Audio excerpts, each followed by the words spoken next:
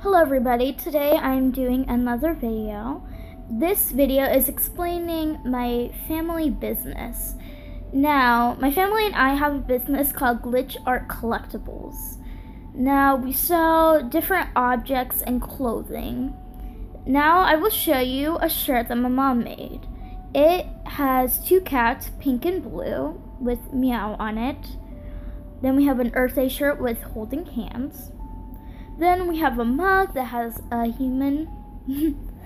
And we have a decorative plate that actually has your face on it. Now, my question here is, if I make a good ad for our business, would you actually go and buy something? Anyways, I hope to see you next time. Bye!